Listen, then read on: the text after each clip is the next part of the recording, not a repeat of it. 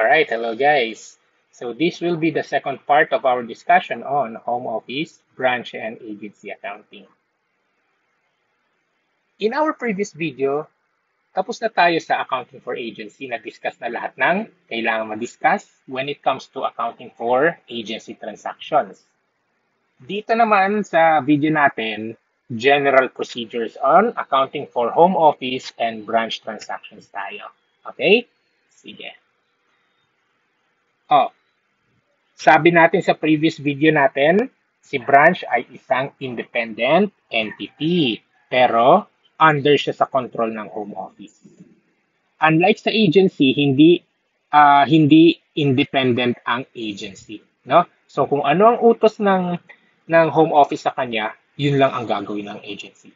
Unlike sa branch, nakakapag-operate siya on its own, but subject to the control of the home office. Okay? Next. The home office and its branch maintain their own accounting records and they prepare their own financial statements. Okay? Hindi nagagawa ng agency yan. Si branch nakakagawa ng ganyan. Next. Lahat ng transactions ng branch, i-record yan of course. No? Regardless kung sino ka-transact niya. Whether outsiders or si home office mismo. Pero, mas magpo-focus tayo sa transactions between the home office and the branch. Diba? Doon tayo magpo-focus. Kasi yung manner of recording transactions with outsiders, na-discuss na yan sa intermediate accounting nyo. Ngayon, focus natin, how do you record or how do you account the transactions between home office and branch? Okay? Next. Saan natin nire-record ang mga transactions between home office and branch? Dito sa tinatawag nating reciprocal accounts.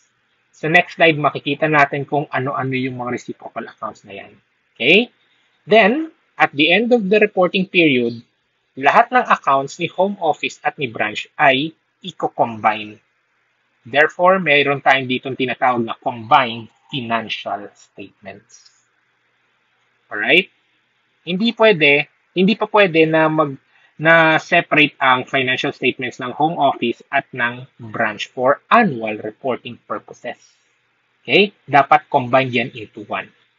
Kasi, ang home office at si branch, iisang kumpanya lang talaga yan. Okay? Sa mata ng batas, iisang kumpanya lang ang home office at ang branch. Gets? Okay. Next. There are two reciprocal accounts. Branch current or tinatawag din siyang investment in branch and home office current.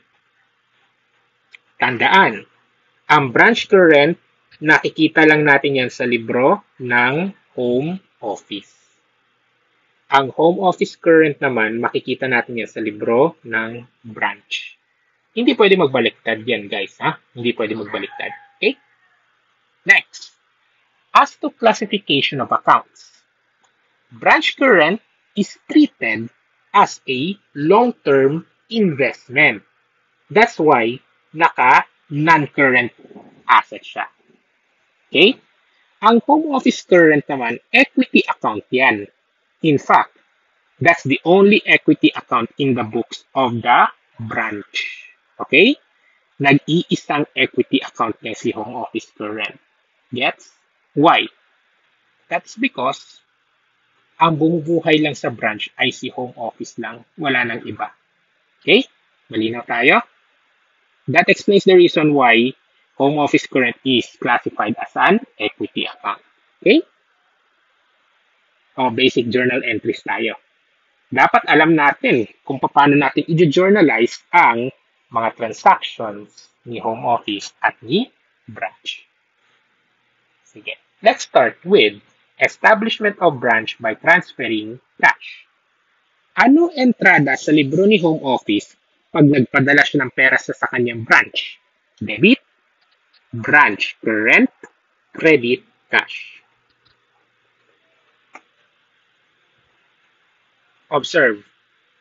Debit, branch current, credit, cash. Para siyang nag-invest. Tama? Di ba sabi ko kanina, Branch current is treated as a long-term investment account. Okay? Kaya para siya nag-invest dito. Eh ano naman ang nasa libro ng branch? What's the entry? Since si branch ang makakatanggap ng cash, debit, cash.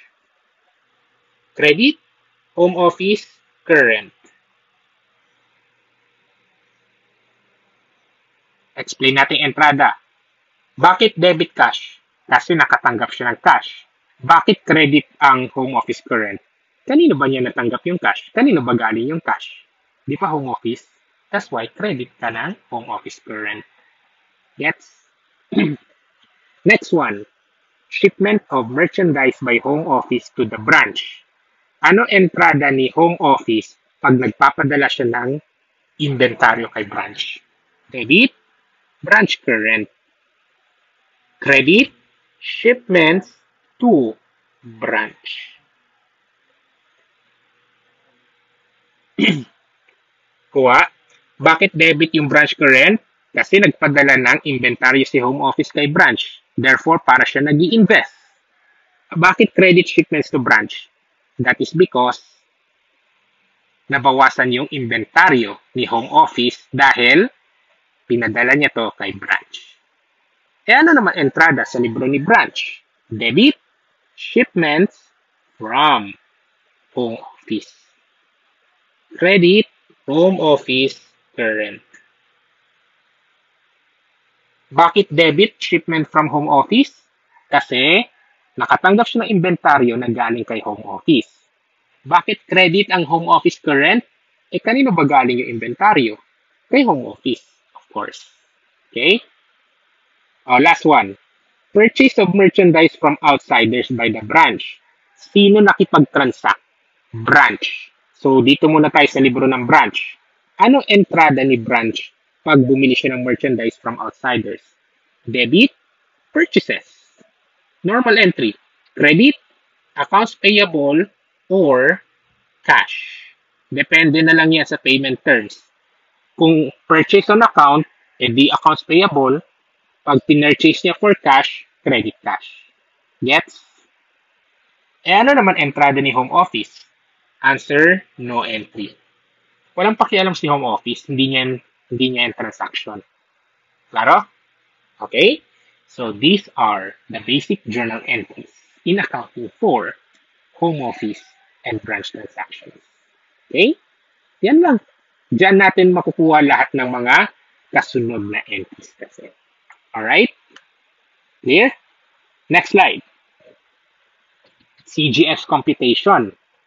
Oh sir, bakit may CGS computation? Hindi ba yan simpleng beginning inventory plus net purchases, less ending inventory? Answer, somewhat similar, pero kasi may dalawang components na katadagdag. Okay, tingnan niya. Dapat alam nyo kasi paano kinocompute ang CGS ni home office at ni branch. So, lagyan natin sila ng sarili nilang columns. Home office, branch. Okay? Let's start with beginning inventory. Pag may beginning inventory, edi lagay natin. Next, net purchases. So, kung bumili sa outsiders, lagay din natin. Alright? Dito papasok yung panibagong components. Dalawa sila. Shipments to branch, shipments from home office. Okay? Kaninong libro nakikita yung shipments to branch? Sa libro ni home office yan. Shipments from home office, saang libro makikita? Kay branch. Kaya, dyan lang sila magpapakita. Okay? Ano treatment? Shipments to branch, bawas yan kay home office. Like I said earlier, mababawasan kasi inventory ni home office dito. Okay? Shipments from home office, dagdag yan sa inventory ni branch. Okay? Pag pinagsama nyo yan, makukuha nyo yun, cost of goods available for sale. Then, lastly, minusin na lang natin yung ending inventory para makuha cost of goods sold.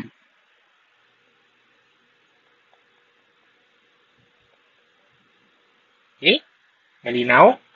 Bale, ito lang babantayan nyo. Yan.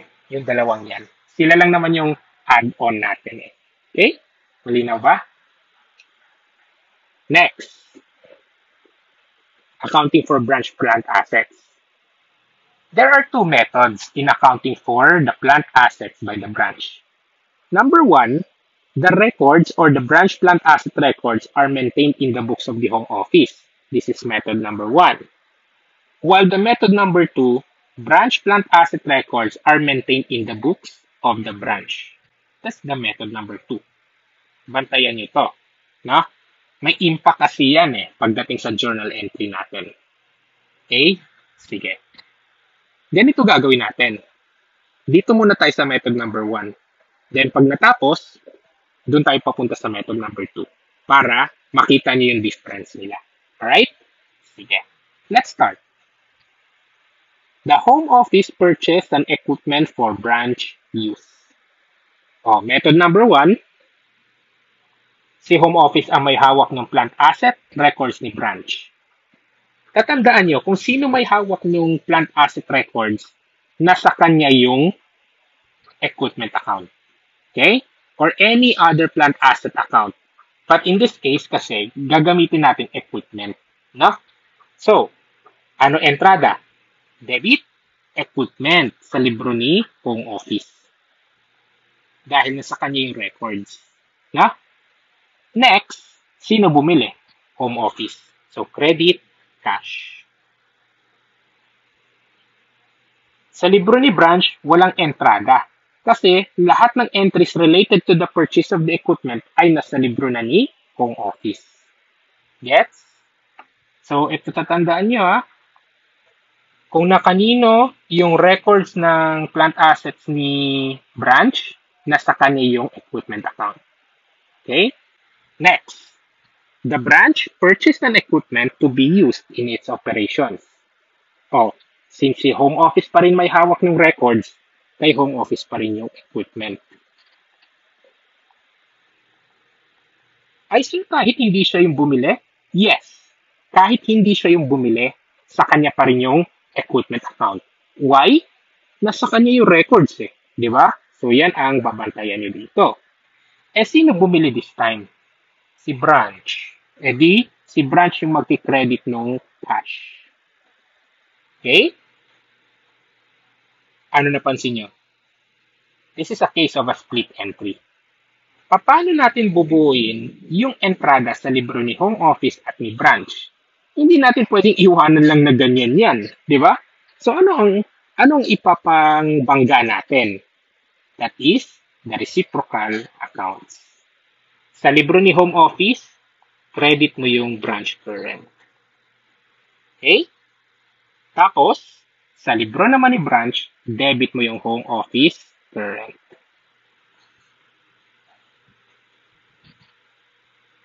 Alright? Ganyan. Parang pampuno lang sila. Clear? Next. Depreciation. Ano ba ang entrada para mag-recognize ng depreciation? Debit, depreciation expense, credit, accumulated depreciation. Tatandaan nyo ito. Ang magre-recognize ng depreciation expense ay kung sino yung gumagamit ng plant assets. Tapos, ang magki-credit naman ng accumulated depreciation ay kung sino ang may hawak ng records. Okay? Sige. Sino gumagamit ng equipment dito? Si branch. So, siya ang magde-debit ng depreciation expense. Sino magki-credit ng accumulated depreciation? Si home office kasi siya ang may hawak ng plant asset records ni branch. So, credit, accumulated depreciation, equipment. Ganun na naman. Meron tayong split entry. Ano ang ipangbabangga natin? Reciprocal accounts. So, sa libro ni home office, debit natin si branch current. Tapos, sa libro ni branch, credit ka ng home office current.